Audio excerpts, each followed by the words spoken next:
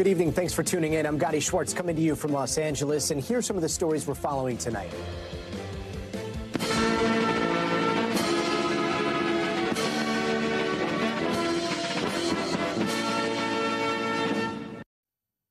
One year has passed since Russia first invaded Ukraine, and as world leaders try to mark today in ceremonies, the hard reality is that intense fighting continues as we speak, with no end in sight. Accused murderer Alec Murdaugh is back on the witness stand today, back to denying he killed his family and back to admitting to telling lies. I told a lie about being down there, and I got myself wed to that. Mother Nature has parts of California looking like Antarctica as this coast-to-coast winter storm is living up to its name. And renowned physicist and author Michio Kaku joins us to talk about these jaw-dropping pictures that challenge just about everything we know about the universe. And we're going to examine how one woman might just upend the entire world of ballet. I don't think there's anything wrong with telling stories about men and women, as long as we're also telling stories about people who don't identify as men and women. So I think there's room for everybody.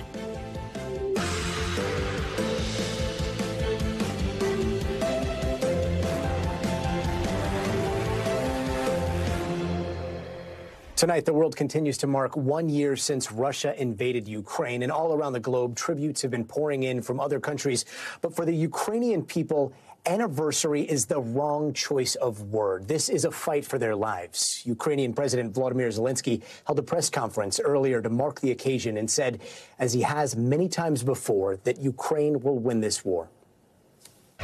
If we'll fulfill our tasks, then we'll definitely have this victory. I'm confident that we'll have this victory. I hope this will happen this year. Zelensky also met with G7 leaders virtually, who, along with the U.S., announced new sanctions against Russia today, which include hundreds of sanctions and restrictions on Russian exports and increase in tariffs on Russian products. The U.S. also announced a new $2 billion aid package for Ukraine with high-tech military equipment and ammunition, along with more financial aid. And all of this comes as Russia continues to pound Ukraine, showing no signs of slowing down. Over the course of the last year, tens of thousands of lives have been lost. 100,000 Russians and 13,000 Ukrainian soldiers have been killed, along with more than 7,000 civilians, including 400 children. And according to the UN, nearly 8 million Ukrainians have fled the country to neighboring Poland and Romania. Europe has not seen this kind of land conflict since World War II. It's been a long year for Ukrainians. And I want to take you back to the very moment Ukraine came under attack, the moment it all changed exactly 1 year ago, the moment the first air raid sirens went off in Kyiv, the capital of Ukraine. Take a look.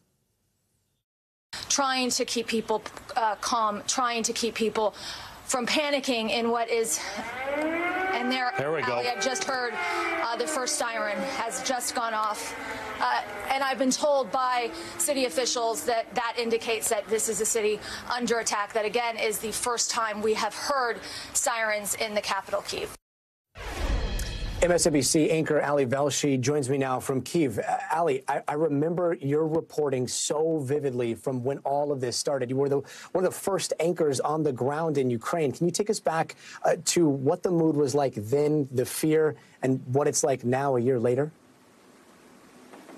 I'm standing in, Gotti, exactly the same space that Aaron McLaughlin was in the night that happened. And the difference was, I mean, you can't see it in this shot, but I can see a bridge over there, and that's where the Russian tanks were.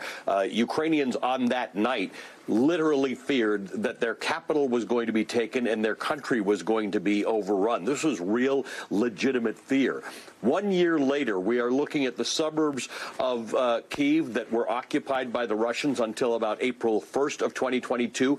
The Ukrainians took those places back. Now, what they discovered when they took it back is that war crimes had been committed. People had been massacred, their bodies lying in the street for weeks. But the Ukrainians did take that back. You look at places in the south like Kherson, actually taken by the Russians, a government installed by the Russians, and they were pushed out of Kherson. You look at Odessa, which was going to be taken from three sides, two sides on land and one side by the sea. They never got there from the east. The Russians never got there from the west, and they were going to fire on Odessa from the Black Sea Fleet, but the Ukrainians took out their flagship, the Moskva. So what the difference tonight is, this is still a city that comes under attack. Within the last 13 or 14 hours, we had an air raid siren today. But they are not living in existential fear that their country will disappear because of the support that they've gotten from America and the West. And Joe Biden showing up here on Monday was that little extra push they needed when America said, we're not leaving you.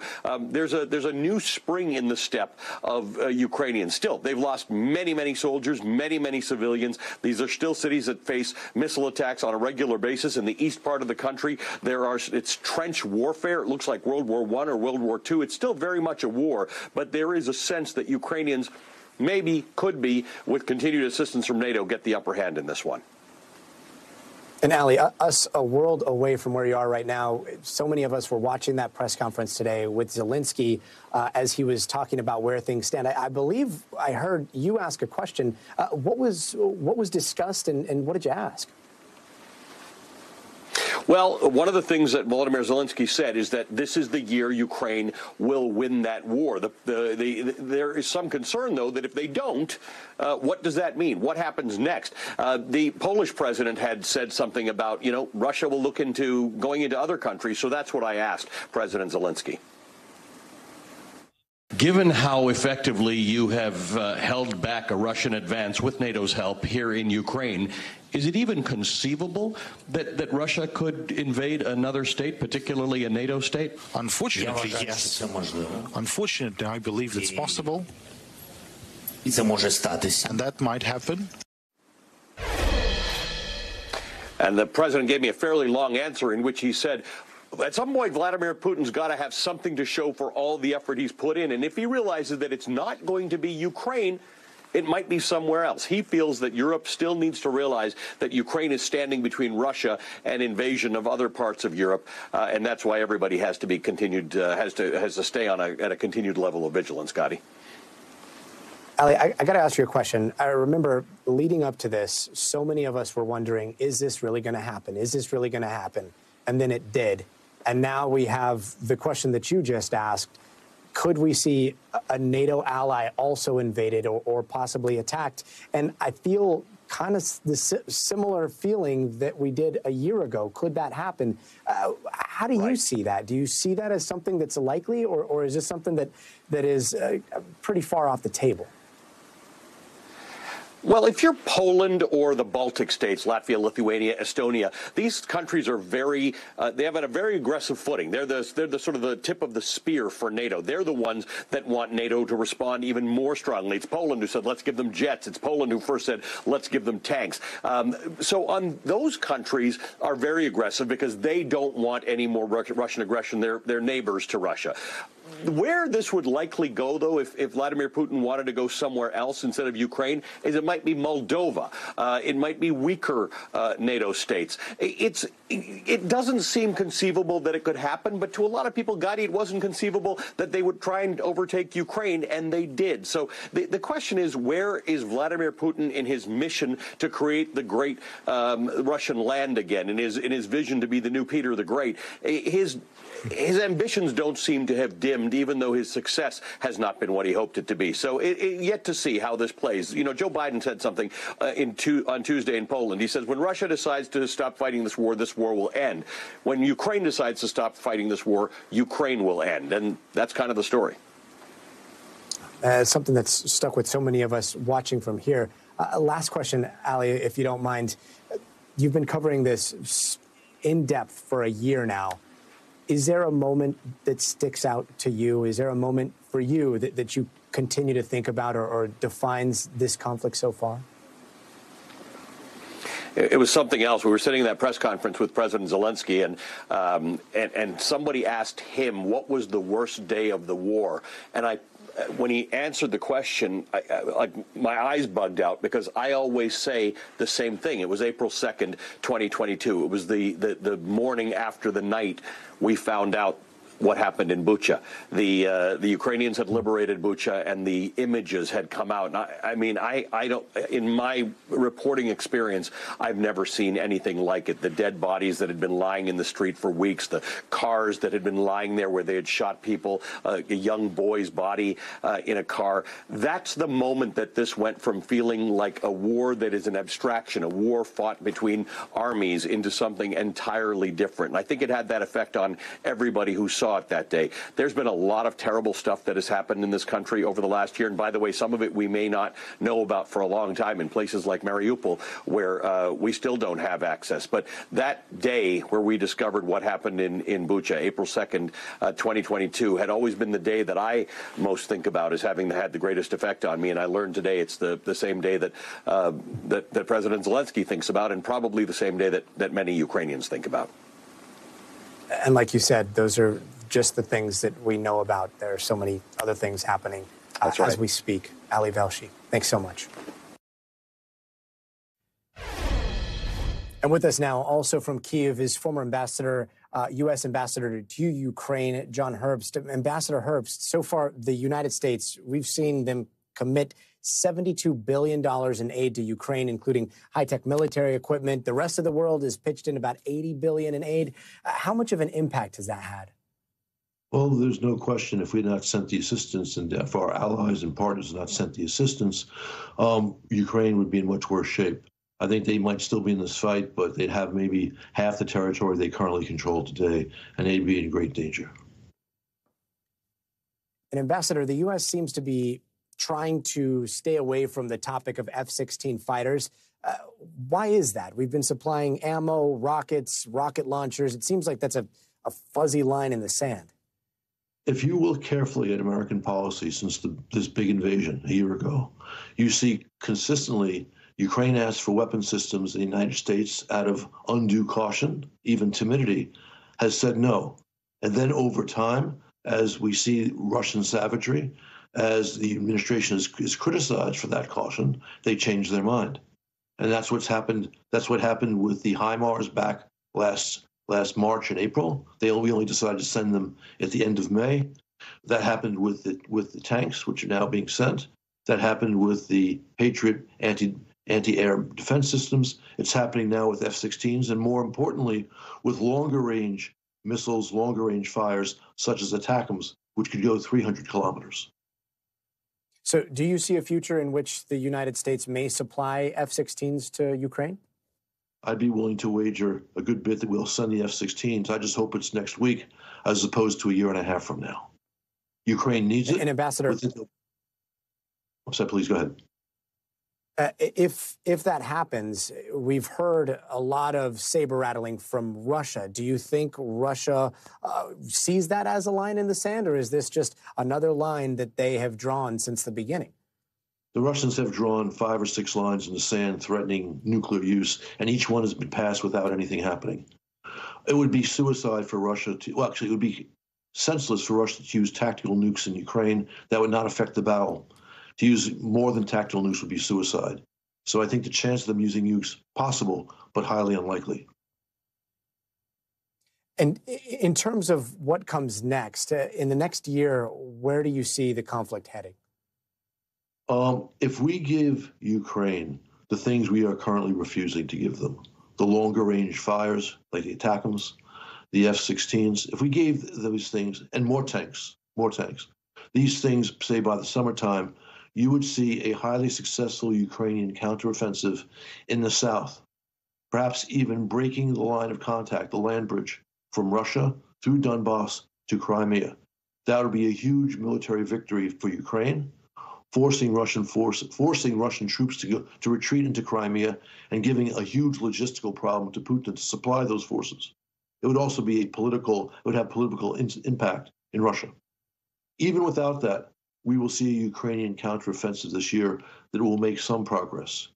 But it won't make nearly as much, the war will last longer, and there'll be far more Ukrainian casualties. I think so many people are looking to see what happens with those F-16s coming up next. Ambassador, thanks so much for joining us. My pleasure. Thank you.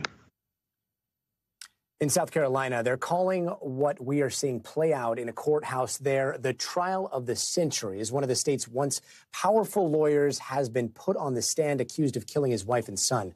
The former attorney admitting to lying about everything from money to drugs to hiring someone to kill him, but insisting he did not kill his family.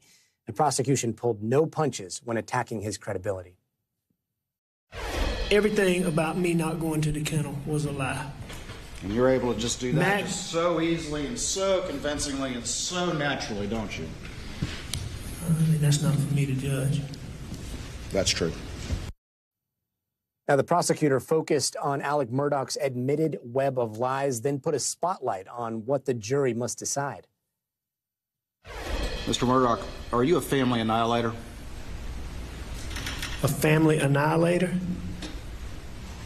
You mean like, did I shoot my wife and my son? Yes. No.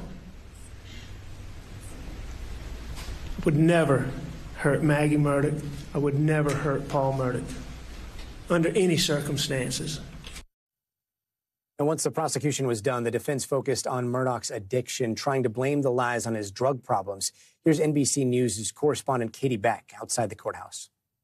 More riveting testimony for the second day in a row from Alec Murdaugh taking the stand in his own defense. Prosecutors coming today on cross-examination with the hard questions, hitting at the heart of the case and questioning why Murdaugh lied to investigators about his whereabouts on the nights of the murder, why he lied about being at the kennel, and grilling Murdaugh about some steps he was taking as he returned home from the kennels. They referenced data that show he was taking 70 steps a minute for a period of time before leaving to go to his mother's house. Murdaugh on the stand looked unsteady, having trouble answering that question. That's far more steps in a shorter time period than any time prior, as you've seen from the testimony in this case. So what were you so busy doing? That's going to the bathroom? No, I don't think that I get on a treadmill. Went to the bathroom. No, I didn't get on a treadmill. Jog in place? No, I didn't jog in place. Jacks? No, sir, I did not do jumping jacks. What were you doing, Mr. Murdaugh, for those 4 minutes? Preparing to leave for my mom's house. What? What does that mean? We expect several more witnesses to testify on Monday and Tuesday ahead of closing arguments. This could mean the case will be in the hands of the jury by the end of next week. Back to you. NBC's Katie Beck, thanks so much. And let's break all this down with NBC News legal analyst Joyce Vance. She's also a former U.S. attorney. Mr. Murdaugh said, sorry for stealing money. Then he said this about his alleged victims. Take a listen. Every single client, I looked them in the eye, and I believe that the people that I stole money from for all those years trusted me. Now, Joyce, the jury isn't here for financial crimes. They're here for the murders. So what do you make of the prosecution taking Mr. Murdaugh down this whole lane here? Well, the prosecution needs to establish that Murdaugh is a skilled liar, that he's lied to people he loved, lied to people who trusted him, and I expect we'll hear the prosecution in closing argument tell the members of the jury that he lied to them too and that they should not believe his self-serving testimony. And Joyce, you heard him earlier asking Murdaugh if he's a family annihilator. Now, here's some more sound. For the first time in your life of privilege and prominence and wealth, when you were facing accountability, each time suddenly you became a victim and everyone ran to your aid. Isn't that true? I mean, I disagree with that, but... And what you're... Shame for you is an extraordinary provocation. Isn't that true, Mr. Murdaugh? So this seems like a different day in terms of how prosecution went up against Mr. Murdaugh. How do you think they did? Well, they had Murdaugh on the stand for about 10 hours, split between his own testimony and then the cross-examination. And the problem that the prosecution faces here is this. In order to convict, they have to have a unanimous jury. Murdaugh only has to convince one juror to have some form of doubt, a serious doubt, a reasonable doubt, and refused to vote to convict in order to hang the jury and at least live to fight these charges another day. So as a skilled lawyer, he is very likely focused in on one or two members of the jury who he thinks might find his story relatable. And that's his entire goal, to inject some reasonable doubt, to say he loved his wife and loved his son, and hope that his problems with pills, his problems and this entire story that he has now told about lying because he was frightened of the police, hoping that that will resonate with one or more of these jurors. If you were prosecuting this case, would you have liked to cross-examine him up on the stand? You always, as a prosecutor, want to cross-examine your defendant on the witness stand. That's one of the reasons that very few defendants end up taking the witness stand. It's dangerous. It can expose the weaknesses in your story. And that's what we saw here. You know, the prosecution is biding its time in cross-examination. It's not the moment where they argue inconsistencies to the jury. They ask the questions and they draw the inconsistencies out. And when the prosecution makes its closing argument, they'll take all of these little moments that they've mined from Murdaugh's testimony, and I suspect we'll see them put together a timeline showing every place he lied and why it makes his defense incredible, giving the jury that proof beyond reasonable doubt that they need to convict. It's going to be a long list. Joyce Vance, thanks so much. Thanks. And still to come, snow in Southern California. That's right, there is currently a blizzard warning in effect in some areas. If you don't believe me, here is some proof. It snowed in Hollywood, and I made a snowball. And the proof is the Hollywood sign in the back, in the background. This is crazy. Crazy weather we're having. And welcome back. I'm Gotti Schwartz, joining you from Los Angeles, where there were a whole bunch of people trying to find their umbrellas and rain jackets earlier today.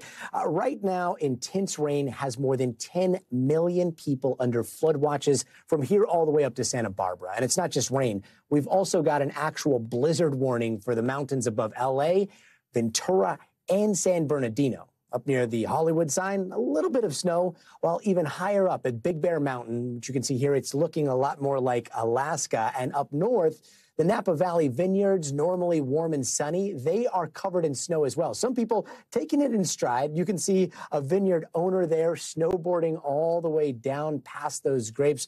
On top of all that, millions are also under wind alerts across the West, with the possibility of wind gusts of up to 75 miles an hour up in the mountains. NBC News correspondent Dana Griffith joins us now. My drive to work was pretty hellish, Dana. I live like a mile away from the Bureau here. We've already seen a bunch of crashes.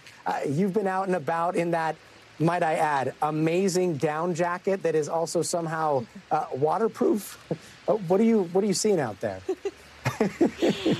Yeah, Gotti, the coat is definitely doing its job, because not only is it wet, it is cold. You know, I'm seeing things across the state that I have never seen before. I just moved to L.A. from San Diego, and they actually had a blizzard warning today, the first in history.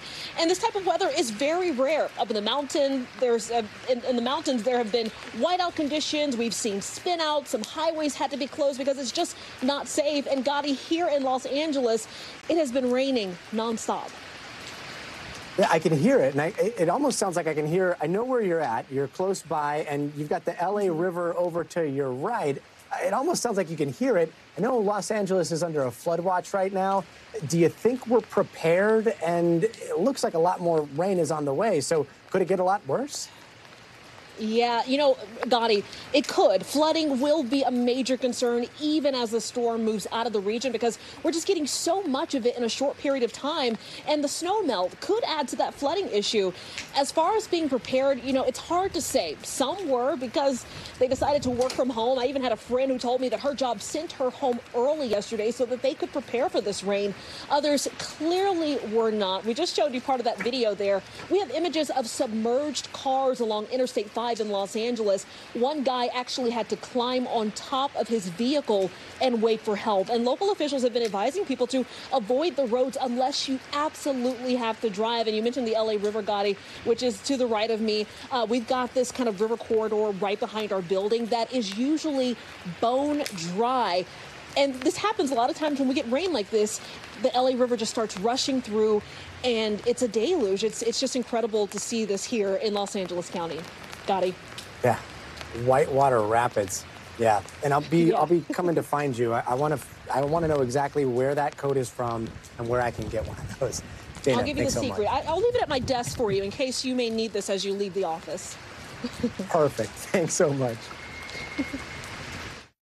But it's not just California getting blasted. In Michigan, an intense ice storm is leaving over 600,000 people without power right now. The electric company is saying some people could be without power till Sunday. NBC News meteorologist Bill Cairns joins us now. Bill, most of the U.S. is experiencing some sort of extreme weather. How much more is on the way? Flash flooding. I mean, that's my #1 concern through the evening. I mean, up to this point, and especially California, we've been watching all these pictures of the snow on the mountains. I remember I told you, Gotti, I said by the time the storm's over, almost every city in California will be able to see snow in the distance on some of the mountains. And that's come true. Even San Diego, L.A., all the way back up to San Francisco. But the concern tonight is this heavy rainfall into Southern California. The two don't mix. I mean, it never does. You know, and especially as we're going throughout this period where we've had a lot of rain during the day today. Now it's pouring this evening again. And the way this trajectory is coming up from the south, it's just ringing out right over the mountains north of L.A. And because of this, we have flash flood warnings for almost the entire region for like the next 6 hours. We're concerned with many possibilities. First off is you get the flooding on the underpasses, the highways, the urban street flooding. And then outside of the urban areas, we have a big potential for landslides, mudslides, debris flows on burn scar areas all through this region. So these flash flood warnings include the Los Angeles area all the way to Santa Barbara. And this is happening now. And unfortunately, when we see the pictures in the morning, it may be ugly. We've already had 1 to 3 inches of rain, and we're expecting another 2 to 5. So you take 8 inches of rain anywhere in this country, and it's a problem. You put it in the mountains outside of L.A., and that just, multiplies. So as far as the rainfall totals, additional 2 to 3 to 4 on top of everything that we've already had. So that's the #1 concern.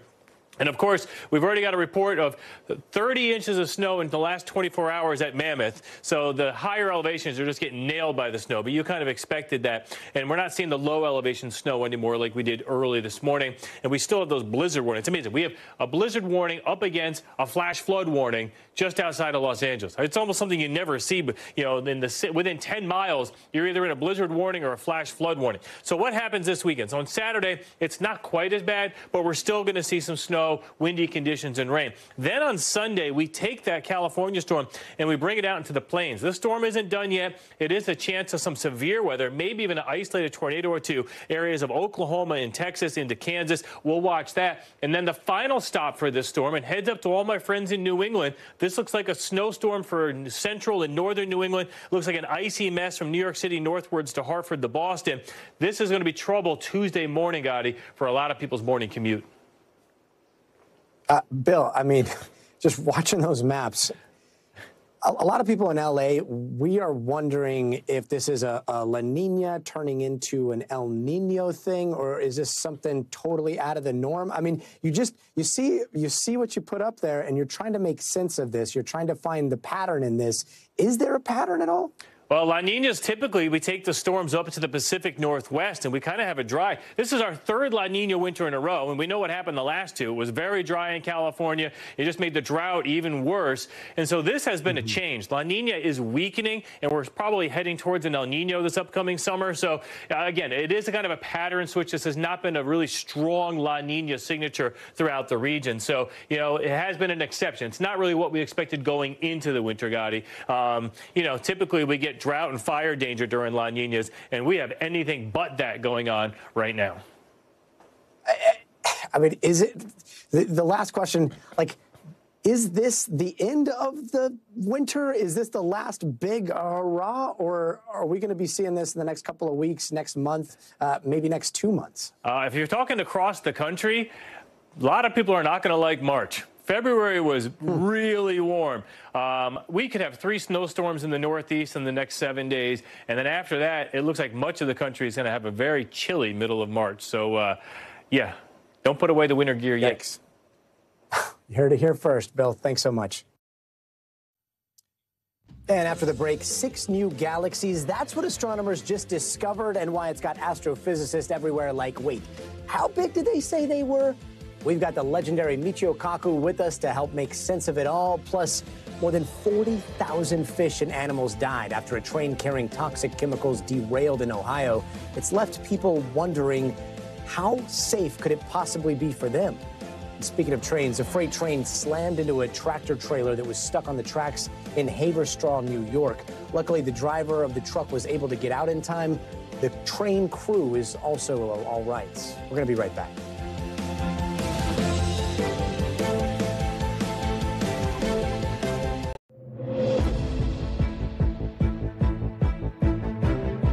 And it's time now for some of the big headlines we're watching tonight. The University of Idaho says the house where 4 students were killed in November will be torn down. The school's president calls the decision a, quote, healing step.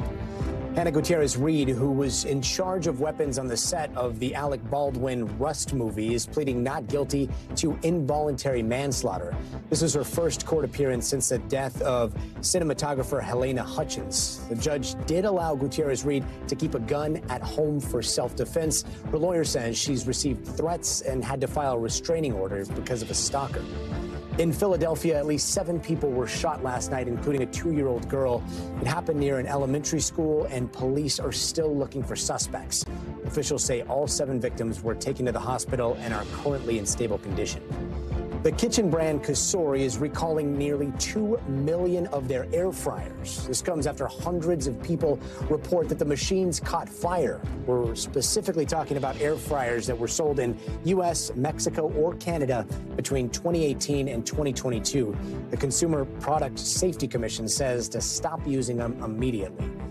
And remember that viral moment from last year's Oscars? Yeah, the one where Will Smith straight up slaps Chris Rock on stage. Well, the Academy is launching a crisis team for the 2023 Oscars, which are happening in just a matter of weeks. And the idea behind the new team is to be ready for any possible real-time emergencies.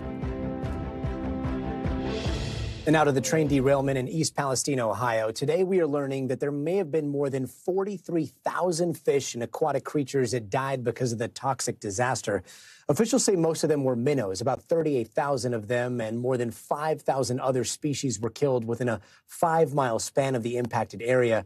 Meanwhile, there are still some people in East Palestine that have had to stay away from their homes now for 3 weeks. NBC's Ron Allen spoke with one of them. I live out of my car and at my daughter's house. It's awful. I feel homeless. Why won't you come back home? Because I don't know what I'm coming home to, and I'm 70 years old. What would make you comfortable enough to come back home? I think I need to see some data. Data of the dirt, data of the water, data of the air. And here's Ron Allen with more from East Palestine.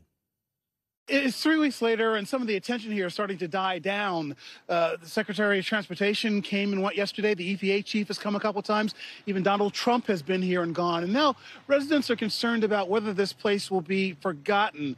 That's been a concern all along. It's a small rural community, and they worry that the rail company, the wealthy big rail company, Norfolk Southern, is going to essentially steamroll them and leave them with this contaminated mess soil at the crash site, and air and water that many residents still are not trusting, still feel is bad, even though there have been constant testing by the EPA and others saying that the environment is safe.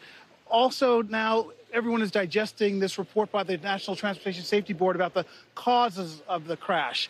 They point to a wheel bearing overheating. The crew stops the train when an alarm goes off. The bearing had been overheating for some 20 miles or so. The crew did nothing wrong according to the NTSB. The question is, why did that happen? What caused that mechanical problem? So that investigation goes on. Meanwhile, there are a growing number of residents who are suing the rail company because of this accident, claiming that they were damaged, that they should be paid compensation, that they want medical monitoring and screening indefinitely going forward.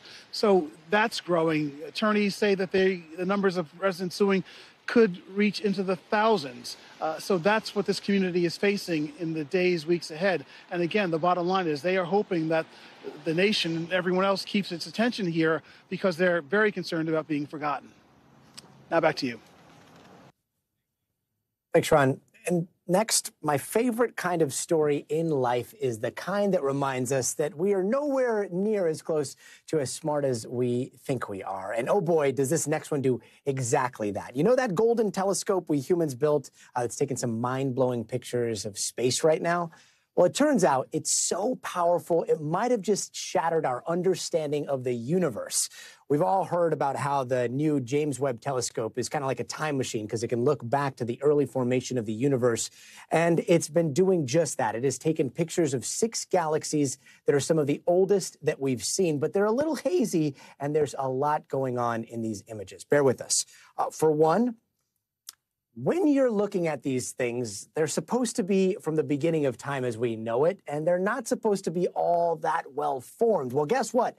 These are looking a lot bigger and a lot more developed than we thought. And why does that matter? Well, for one thing, it could pretty much rewrite a whole bunch of astrophysics textbooks. So, of course, we called up the legendary theoretical physicist Michio Kaku. He's the futurist who always has me dreaming of the cosmos and the author of a bunch of books that might need to be tweaked now if it turns out that the universe is older than we think. Hey, Professor, I'm thinking of some of my favorites, the God equation, physics of the future, future of humanity. Most of them say the universe is about 13 billion years old. What if it's not? Well, that's the problem. The James Webb Space Telescope is upsetting the apple cart. All of a sudden, we realize that we may have to rewrite all the textbooks about the beginning of the universe.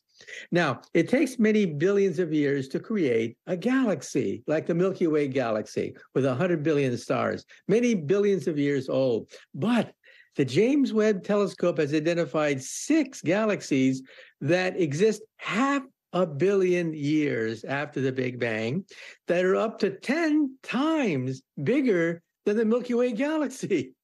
That shouldn't happen. There should not be primordial galaxies that are bigger than the Milky Way galaxy that are only half a billion years old. Something is wrong. We may have to revise our theory of the creation of the universe. And so we're possibly looking at a universe that's much older than we think it is, and we're also possibly looking at maybe this is an optical illusion. Are those the 2 options here? That's right. Some people say it's an optical illusion. You see, according to Einstein, gravity can act like glass. The glass, of course, you can make a magnifying glass. With gravity, you too can bend space and time to create a gravity a magnifying lens. So you think that these galaxies are huge when they're actually baby galaxies. Now, I personally think that the solution to the problem is these are not baby galaxies at all. They're actually monstrous black holes. Black holes that formed after the instant of creation. That's baffling scientists because they don't fit in the normal sequence of the birth of a galaxy. So I personally think that we're actually looking at monster black holes where perhaps new laws of physics are emerging. And again, if you can figure all this out, there could be a Nobel Prize waiting for you. I'm sorry, you're saying that these galaxies, these 6 galaxies that look kind of like galaxies are actually black holes? Yeah, that's one theory, because we think that at the center of our own Milky Way galaxy, there is a raging black hole that is 2 to 3 million times more massive than our sun. In fact, we now believe that at the center of almost every galaxy in the universe, there's a monstrous black hole that could be millions to billions of times more massive than our own sun.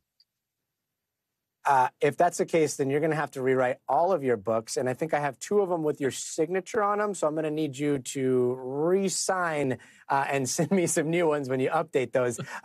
Professor, since we have you, I'd also love to ask you about this discovery a lot closer to us here on Earth. It's another thing that I think you know a lot more about. Apparently, we just discovered that there's a 5th layer of our planet deep inside of Earth's core. What kind of knowledge do you think that could potentially unlock? Well, you know, when you see the tragedy in Turkey and Syria, you ask yourself a simple question. Why don't we know what's underneath our feet?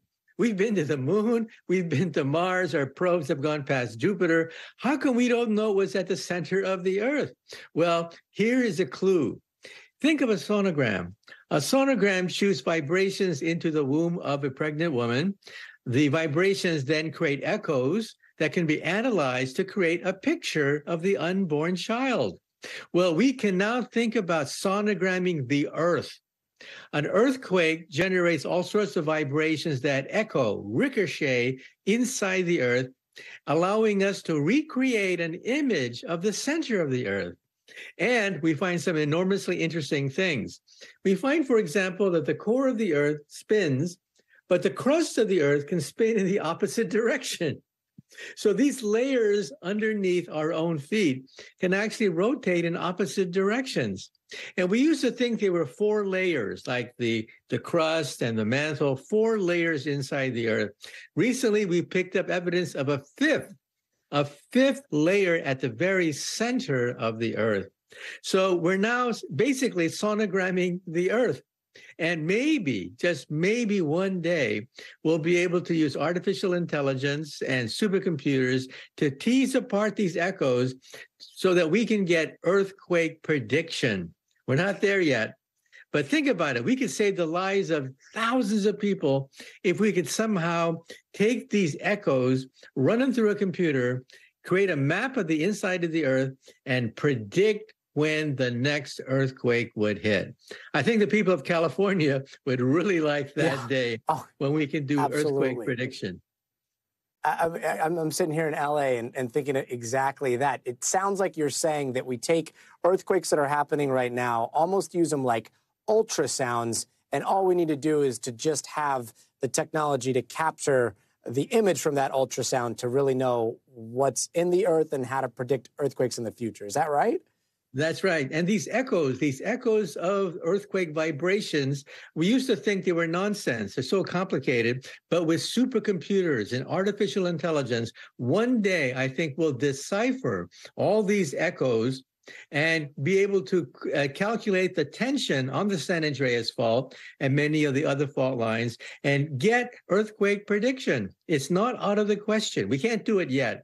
But I think with supercomputers and artificial intelligence, we may be able to decipher the echoes inside the Earth, giving us a snapshot, a sonogram of the Earth itself.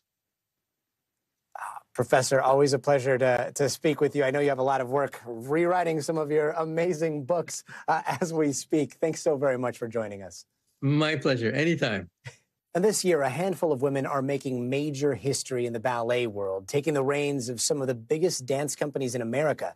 Our team sat down with one of them to learn more.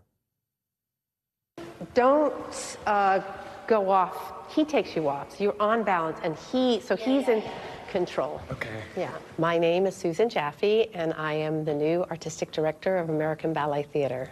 For 22 years, she graced the stages of American Ballet Theater. As a renowned ballerina, Suzanne Jaffe was often seen with Mikhail Baryshnikov by her side, but her talents go far beyond the powerful stage presence she's remembered for. People would say to me, you know, you'd be a really good artistic director. At the time, I was insulted because I thought, well, why aren't you looking at me as a dancer? I didn't realize at the time that it was supposed to be a compliment. It was a leadership quality. Now, as the new leader of one of the world's most prominent dance companies, it's a homecoming of sorts to be back where she started. It's just such a good elixir for my heart and soul to be back home.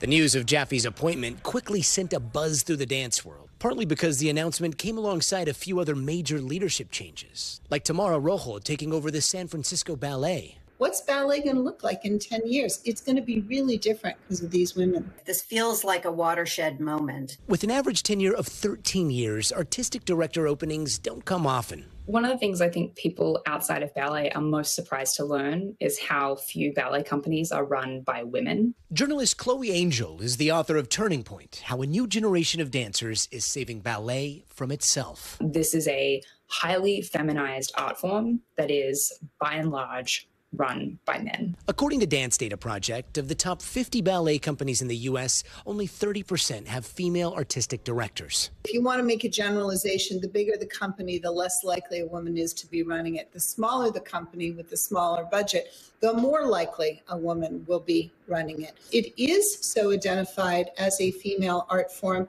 that it's not taken as seriously. The way I like to think about ballet is that when it comes to gender roles, it's like the real world turned up to 11. Ballet is a hundreds of years old tradition built on hierarchy and rigid obedience to authority. Young girls don't see themselves as the boss one day because they're not seeing a boss around them who's a woman. Now, Susan Jaffe is that exception. I'm lucky to be in this time because the only way to work through things is to work through things. I love the classics, I love the dramatic works, and I love new and innovative works. And for the few opportunities that we get each year, I'm going to try to increase our diversity of voices, increase opportunities for women, and really bring us into our future. And before we go, throughout the war in Ukraine, we've seen little pockets of kindness, joy, and compassion. We're going to introduce you to musicians who are now constantly receiving standing ovations. Take a look.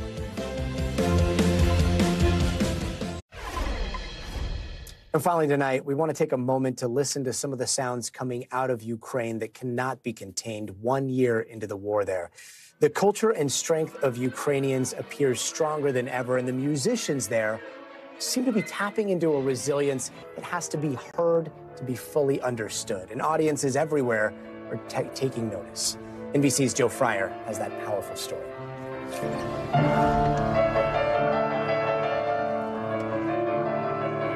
These are the civilized sounds one would expect to hear in a revered venue like Carnegie Hall. Harmonious music performed by the Lviv National Philharmonic Orchestra. Yet, a much more raucous sound sometimes seems to erupt as these Ukrainian musicians tour America. You walk on the stage in Miami, the orchestra, even before the conductor shows any signs of life, the orchestra walks out and you'd think it's a tie score with 5 seconds left in the Super Bowl. The public is stamping their feet, they're screaming. Many of them have small Ukrainian flags in their pockets, and they're not Ukrainians. They're normal American concert goers. You know, that never happened to me before when you go on stage and there's a standing ovation already. And I kind of feel a little bit uncomfortable in a way because this is not for me. That response is for the orchestra, but it's not about the orchestra. What it's about is their homeland. Just ask Ukrainian-born pianist Stanislav Kristenko, who has family fighting in the war. Those are the heroes, and I'm getting a standing ovation. I don't think this is fair, but I kind of dedicate all this because we all understand who are the real heroes today. The orchestra's tour was actually planned 2 years ago, well before anyone could have imagined a war in Europe.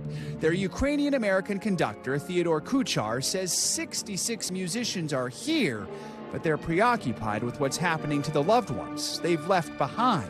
There's nobody here who is not intimately familiar with somebody who has been impacted in the worst possible way by this. So people are highly distracted by what's happening, but they realize also that their existence in the United States, in Carnegie Hall this evening, somebody has put them on a very special mission, and I think they are serving their country as they are best able to right now. What is that mission? The mission, I think, is to show Americans that the country that they are supporting, it's not a band of poor, soulless people. It is intellectually, culturally equal to any of its European counterparts. A mission to share Ukraine's culture with the world, eclipsing images of war with sounds of harmony. This is a historic moment for all Ukrainians. I'm not sure that every musician realizes it, but I think in 20 or 30 years, when they're sitting and reflecting on their careers, where they've been, what they've done, there's no question that this evening will represent the culmination of what Ukrainian musical life has achieved up until this point. And that does it for us. I'm Gadi Schwartz. For Now Tonight, we leave you with tributes for Ukraine from around the world 1 year into their invasion. Have a great weekend.